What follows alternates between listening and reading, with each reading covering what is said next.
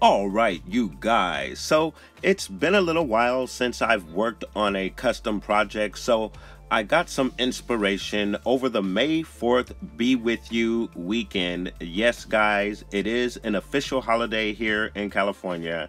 So I found a piece of styrofoam that reminded me of a storefront. So I proceeded to take a marker and using an Arabic alphabet chart, I wrote bar, hotel, drink, eat, and sleep. Once I had that done, I took my soldering iron and I burned the words into the styrofoam. I also painted it with a mix of white and black acrylic paint to give it that gray exterior. At that point, I had to decide what I wanted to do with the open panels. I wanted it to have a level 1313 look. So I thought about having dancing girls in the open panels. I also applied some fluorescent paint to fill in the letters to give it kind of a glowing look as if the letters were lit up.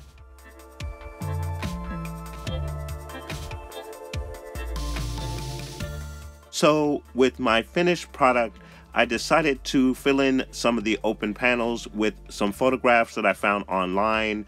The photographs are from Galaxy's Edge, some of the illustrations of what is supposed to be at Galaxy's Edge. So I thought it'd be really cool to kind of fill those panels in to make it look like you can see inside of the bar, to see what's going on from the outside. And then I also included some additional custom diorama parts to kind of fill in the storefront to give it a more authentic look.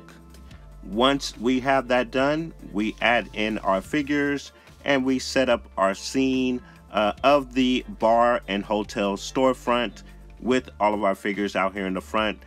So as you guys can see, you can easily customize any piece of styrofoam or any type of material such as this and kind of make it a display area where you can display your figures in a scene or diorama type of setting.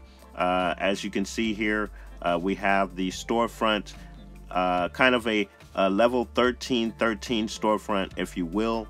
I look forward to making a couple of more pieces like this to kind of fill it out and make it a full kind of strip mall or walkway that you might see on the levels of 1313 on Coruscant.